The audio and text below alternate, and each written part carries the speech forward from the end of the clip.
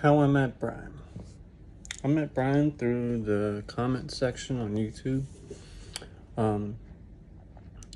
I commented on one of his videos and he commented right back, which I thought was kind of rare.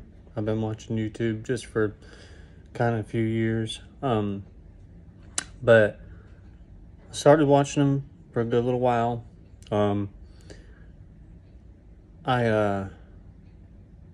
I decided that I wanted to go see him up there in Michigan, and this was after they did the second expansion, and I never really get out of where I live. I'm a workaholic. But I decided to save up some money and bought a plane ticket and paid for the hotel, went up there to go see him. I wanted to go up there for a whole week. Got up there. A guy, Mac, through the chats and stuff like that, he was able to come also, so we stayed together. Well, the next day, when I got to the Reptarium, that's when I got to meet Brian. After talking to Brian through the chats and stuff like that, messaging him back and forth, I felt like we were friends. I really did. When I met Brian in person, I felt like we were family. Almost right away.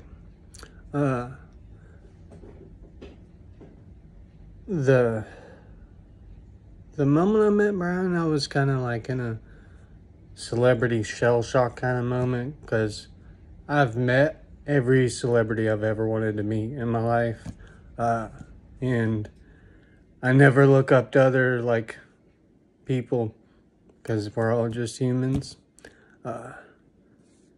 and ain't nobody no different, but Brian Brian was different. Brian was somebody that inspired me from day one to follow my dreams, to be kind and stay awesome. I enjoyed that every morning.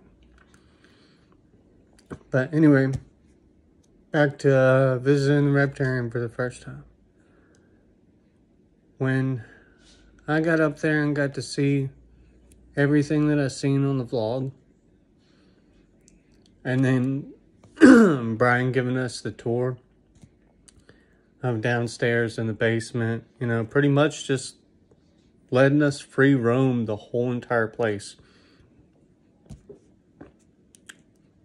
And then spending all day, every day there until I was leaving.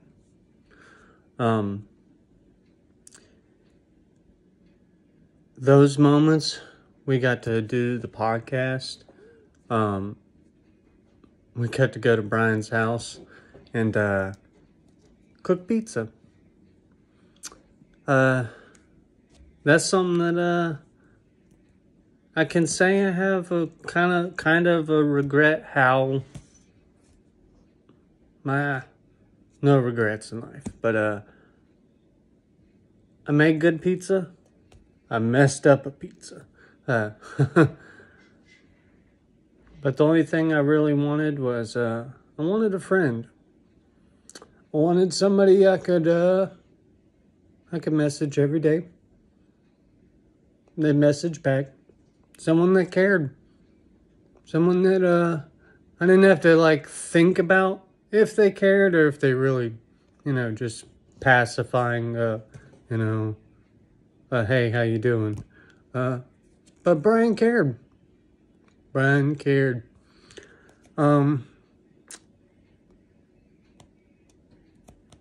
There's so many memories I could think of, but just right now, it's just, they're popping in my head left and right. Emotions are getting the best of me. But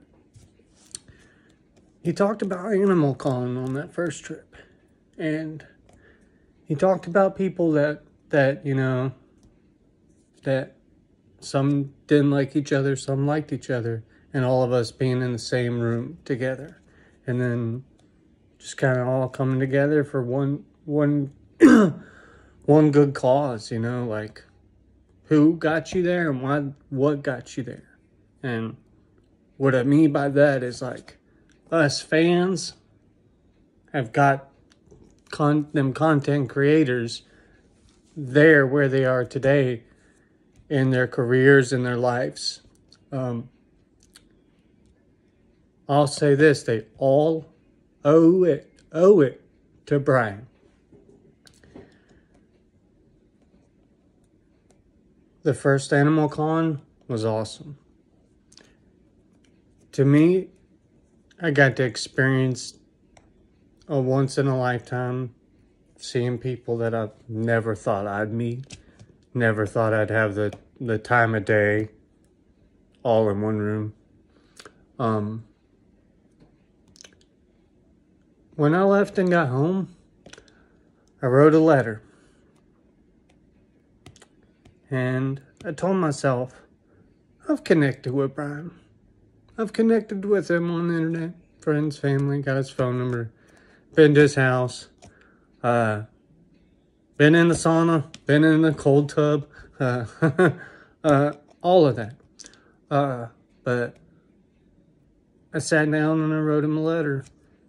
I told him how much Animal Con meant to me. And his vision. I'm I'm a super introvert, super shy, so it's hard for me to come say hi. But at Animal Con, people are coming to talk to me. I really didn't have to go introduce myself.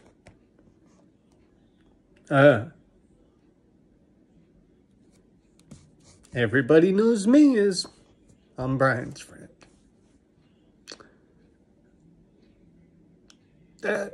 That kind of like friendship is super rare. I cherish that a lot of it. But I wrote him a letter on how I felt and what I thought could be fixed or just could be in my favor as as a fan. Fan's perspective. And that I just looked up to him, man.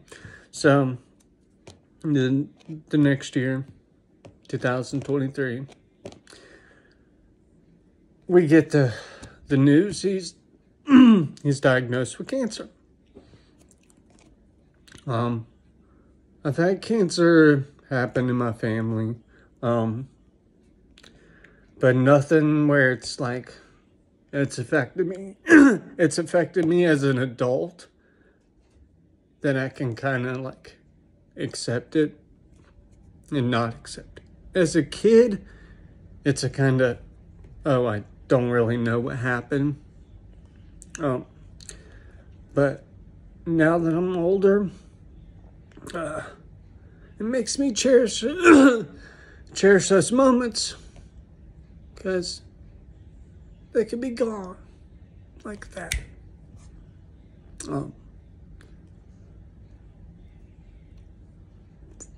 The people that have come into my life through Brian, the whole chat gang,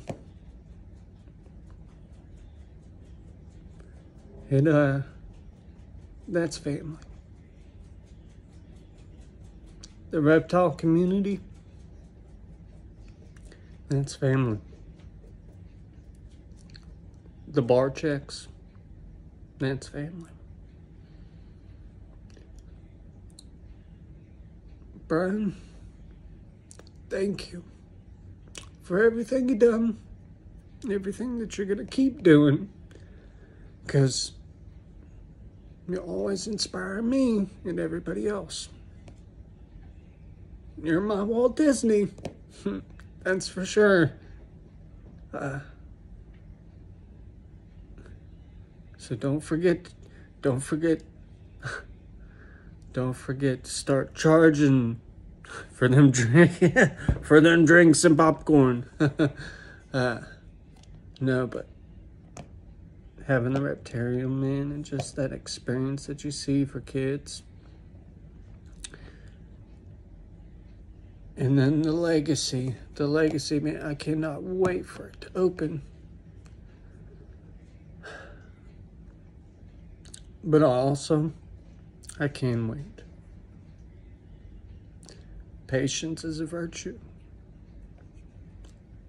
And no matter how long it takes, I'll do everything I can to make sure it does open.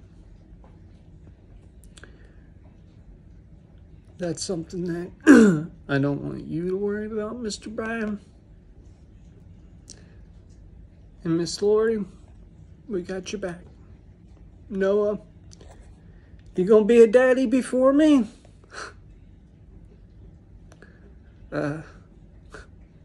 Love y'all. I just want to say I'll probably tell more stories about you. Try not to get the emotions up. Try not to get them down. But man,